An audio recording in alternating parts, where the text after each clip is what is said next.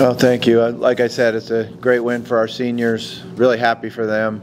They worked extremely hard all week long, and I thought our assistant coaches and our team did a good job getting ready for the game.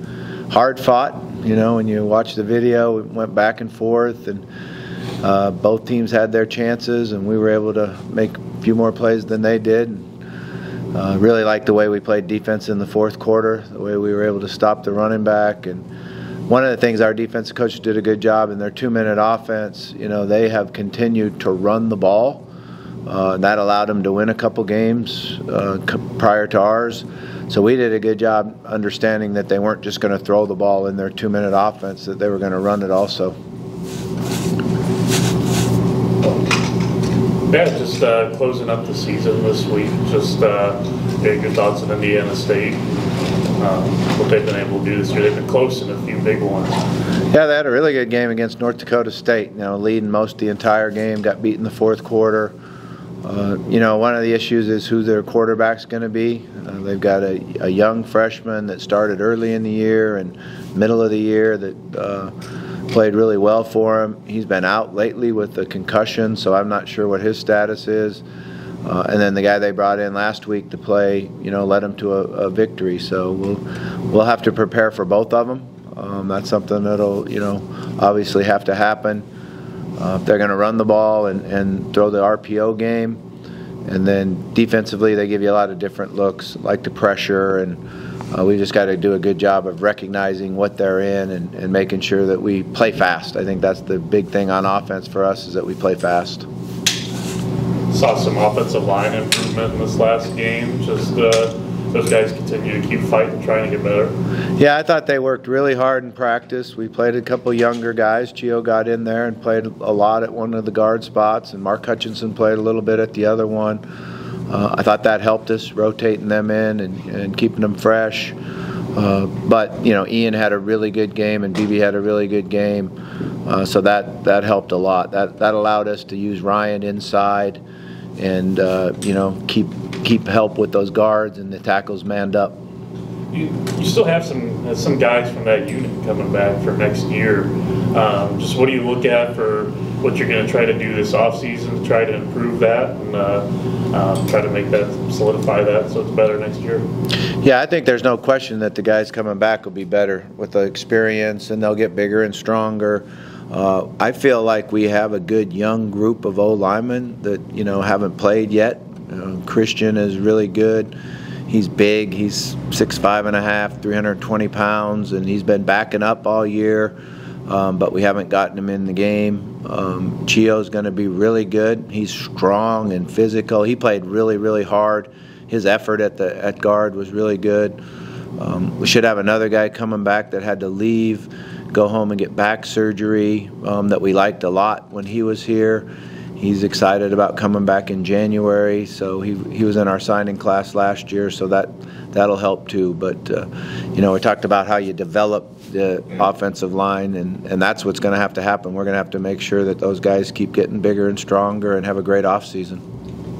I was going to say, with you got the big senior day win. You're playing a team that's only won 2 games last year or this season. How do you keep the intensity that you had going into this game up for that game? Trying not to, you've already done it there. Yeah, you make the issue about us. Us doing our job and us doing our preparation, and going out and finishing the way we want to play. Let's show improvement on offense, show improvement on defense, and then special teams. And I really felt like this was a game where all 3 phases won. Special teams, offense, and defense, and that allowed us to win the game. Talking about the senior day, one of the seniors that was recognized was Kevon Latulis. Kevon played a big part of the success that you had on Saturday, 70-plus yards on the ground. This is a guy that's been your running back, been a wide receiver, got put back in that running spot, and really enjoyed a lot of success on Saturday. Did a great job, competed extremely hard, broke a lot of tackles. One of the things going into the game we wanted to do was have yards after contact and yards after catch.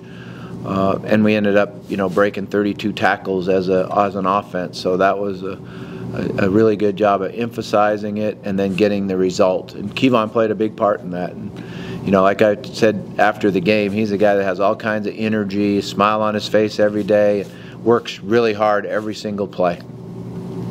I think Jason Shelley will get a shot to play some pro ball at some level? I would think he would, yeah. I think, he's had enough production, and the way he plays the game, his intelligence, the way he can distribute the ball. I would think he'll get a shot somewhere. Ty Scott and Montre seem like they were kind of teasing that they'll be out of here for, are they NFL draft guys? Have they indicated anything to you? Yeah, well, they all have another year of eligibility left because of COVID. I think some of it will determine on graduation and what they're doing there, but I think their plans right now would be to finish up, graduate, and see what they can do at the next level. But that's always up for debate a little bit when it really comes down to how they finish the semester academically. How much turnover are you expecting on this roster? It's so hard to gauge just who's eligible for another year, who's not. Just how do you manage that through the next few weeks? I'm sure you have to figure a lot of that out going into recruiting. Yeah, the first thing you do is look at who's going to graduate here, and we can replace their scholarship at mid-year. So we probably have 8, 9, possibly 10 guys that we'll be able to bring in at mid-year. If we can get that done, and if a certain couple guys graduate that are kind of on the fence right now. So once they graduate, then you can replace their scholarship. So that's the first phase of recruiting. The second thing we'll want to do is sign guys that are already committed to us, sign them in the early signing period, and then visit them when the other guys come in to visit in January so they can help recruit for us. But it is hard to figure out, and we talk about it all the time. Every time we have a meeting on roster, we talk about, who's going to be back, who are we possibly going to lose, is there anyone here that we think will go into the transfer portal? There's all kinds of questions because it's gotten so wild. You talk about 8, 9, or 10 players that you might be able to get in the mid-year. How important is getting a group of players like that there to where you've got the second half of the academic year to kind of help flatten the learning curve and bring them along? It's important. It helps, number one, with that, the learning curve and getting acclimated to academics here. It helps with your numbers in spring ball. You always worry about having enough numbers in spring ball to get the scrimmage snaps that you need, get the physical work that you need. So it helps a lot there. Last year we didn't have to worry about numbers. We had, so many guys back. But this year it's going to be an issue. We're going to have to replace some of them for sure. But we're also not going to take someone we don't think can come in and start and come in and play right away. So whether we fill all those spots is yet to be determined too, because we're not going to fill them just to fill them. We're going to try to, improve our roster. You always try to go out and out-recruit the guys that you have here. You change anything about the way you recruit going into this year? Well, we have a little bit already, as far as the freshmen and the areas and that. But, I think the big thing will be how we replace these guys and then go from there as whether it's going to be junior college or transfer portal or high school. They've made new rules with the transfer portal now, which, there'll be some consideration there. As far as if I take a guy out of the transfer portal, he counts on my scholarship list until he graduates or his years of eligibility are up, no matter what, no matter if he quits and wants to go sleep all day. He still gets the scholarship until he's, done, or counts against you at least until he's done. So that's kind of a dirty issue, I think, as far as what the NCAA is doing. They're giving these players a transfer portal, and now they're trying to penalize school for taking them. So it's kind of like, why don't you just cancel the transfer portal? But they're kind of hiding it. They're sneaking.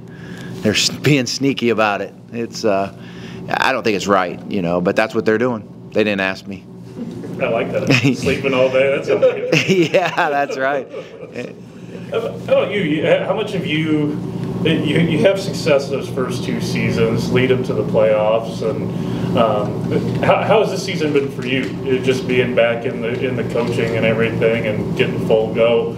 How trying is it? How much fun are you still able to enjoy this? Yeah, I mean, it's trying. You know, losing is trying. There's no question about that. But you try to learn from it, grow from it, and understand that, you know, hopefully our players can learn from it. And, you know, they're going to have struggles that are more important than football after this. And hopefully they learn something this year to stick with it, keep fighting, keep working hard, and good things will eventually happen. So I see it more as a learning season than anything else. What about the outside, just the fans and the image of the program? Because going into the season, it was all fired up, trying to get so many NCAA trips in a row. Then you have this little bit of a speed bump. Are you concerned about trying to get the interest put back up again? Yeah, it puts it right back in our lap. We got to go out and play well, and I think we have some good you know, support and recruiting, good momentum in recruiting. We've got to turn that into production on the field and wins. It's always our job to put fans in the stands. Coach, there's a local kid who tweeted out yesterday from Glendale. He's the sack holder. Cooper Roy, he said he's transferring or he's going to commit to you guys. Is that something you can talk about? Or you said there's certain rules or whatever? Yeah, certain rules don't allow me to talk about recruits, so sorry about that. Okay, well, that's my first one, so I didn't ask.